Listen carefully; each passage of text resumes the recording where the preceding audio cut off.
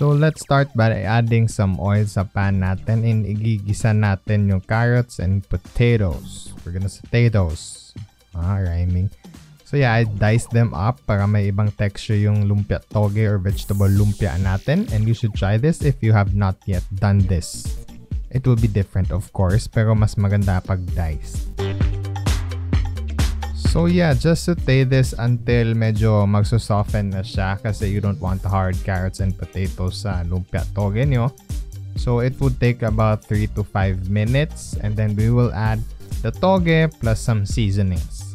Okay, there you go. That was fast.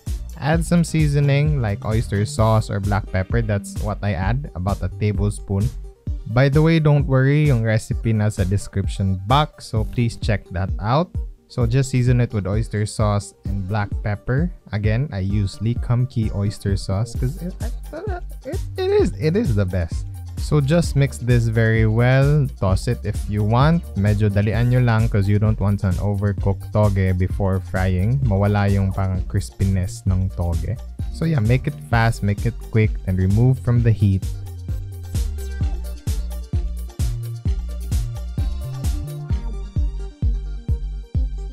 So now to assemble, you can spoon in some of the filling. I'm not gonna use some spoon kasi may gloves ako because that is way better.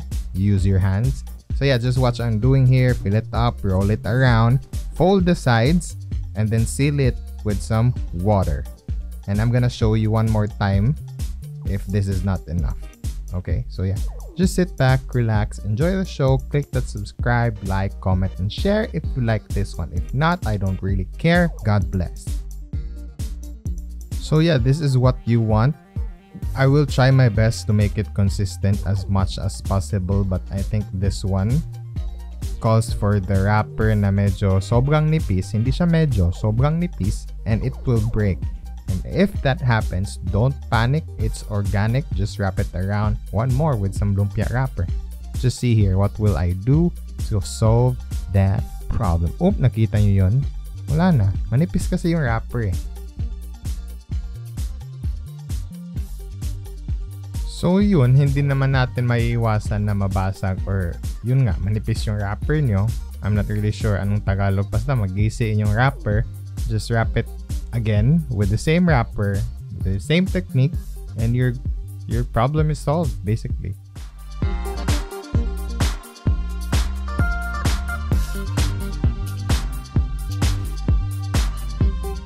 So just keep doing this until maubos yung wrapper or yung filling nyo. I think masusort ako sa wrapper dito. Sorry for that. Pero the recipe calls for about 10 pieces of this and I just made probably 7. Let me check. Yeah, I made 7. Nakalimutan kong magbilang. So yeah, dinoble check ko na lang. And after this, we're gonna sprinkle some flour. That will help to get more crispy and para hindi siya magdikit-dikit, and we'll just fry this up.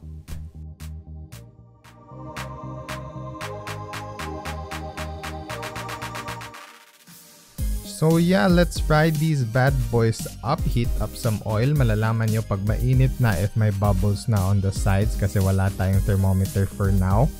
So gently drop in your lumpia toge or your vegetable lumpia, then fry until golden brown.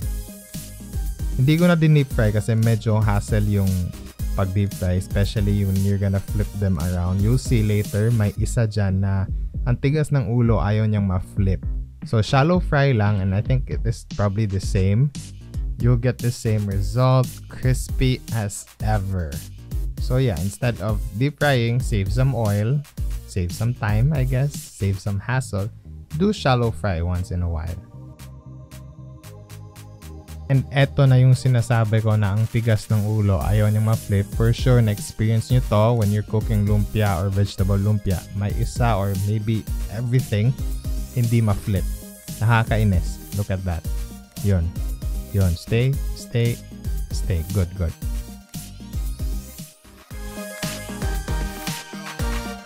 So this is the color that you're looking for. Remove from the heat. Make sure to drain very well because grabe yung oil dyan sa loob. Let it rest while we make our dipping sauce. This is gonna be easy, but this is the dipping sauce that goes perfect with lumpia toge.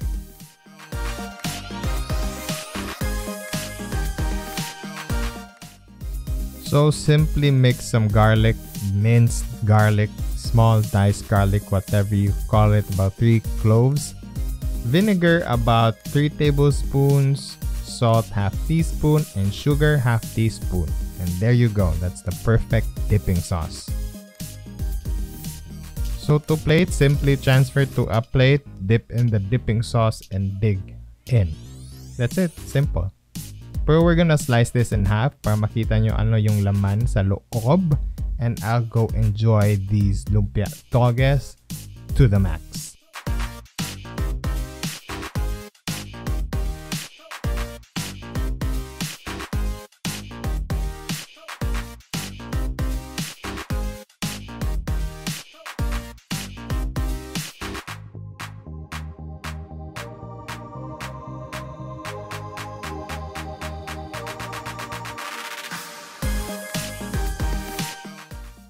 And there you go, the easiest lumpia toge with dipping sauce done.